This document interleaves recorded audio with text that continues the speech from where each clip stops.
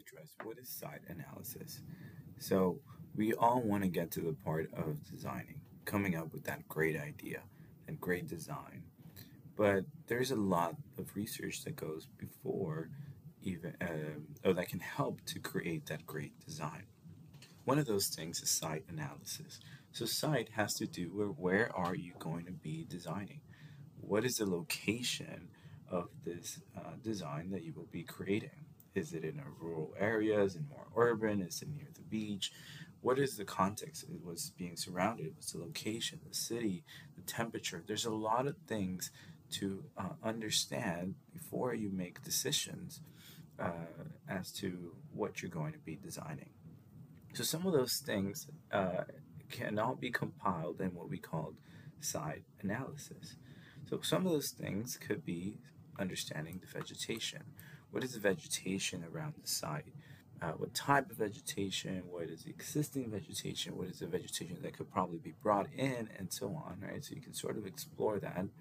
Major roads and circulation. So perhaps you're not just near a major road, maybe you're near bike trails, maybe you're near walking trails, maybe you're near airports, maybe this is for a business, so you want to sort of know how are people moving in this place to maybe get a better turnout for people visiting your place, right? What are the buildings surrounding it? Is it are there schools or is it more residential? Trying to understand the surrounding buildings. And we also get to explore sort of not only the nearby buildings, but nearby also facilities and other things that could help or have an influence. Right? Because of that, because it is a site, it's also surrounded with noise. So perhaps what if you're designing some library or areas that need to be more quiet and so on? You want to identify key points where there might be more noise. There's also studies to understand the topography. Is it flat? Is it sloping? The type of soil and so on. We also get to explore the sun and its climate. And so, depending, the site will not change, but what you can change is where you position your building. So perhaps you want to have allow for more natural lighting. So then you need to understand from which direction the sun is moving and which points are going and how to maximize light to come in, or maybe you don't want a lot of light. So then you position your building in a way that light will not come in as much, right? So you're sort of the site will not change. What changes is our design. And so gathering all this information can help us make the best decision. Another thing we can sort of explore is wind, knowing how wind moves, right? So we got all these different things, and there will be other videos that explain some of these different things. But at the end of the day, your site analysis should look something like this, having exploration of all the different things and putting everything together and hopefully making a decision that will influence your design. Here are some site analysis symbols that can help. Like I mentioned, wind.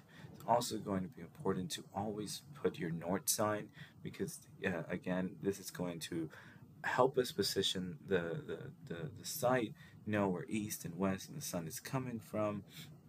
We can also identify noise, type of vegetation, viewpoint. So if we have to have clear views, is there anything creating some obstructions, some vehicle, pedestrians, or public access?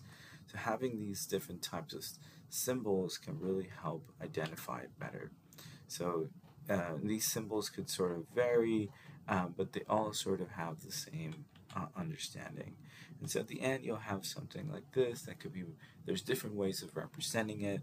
I did show you in a more plan view, but it could also be done in other ways of diagrams to explain your analysis. This sort of a graphical representation of what we were talking about, the sun movement, the wind, space distribution, and so on.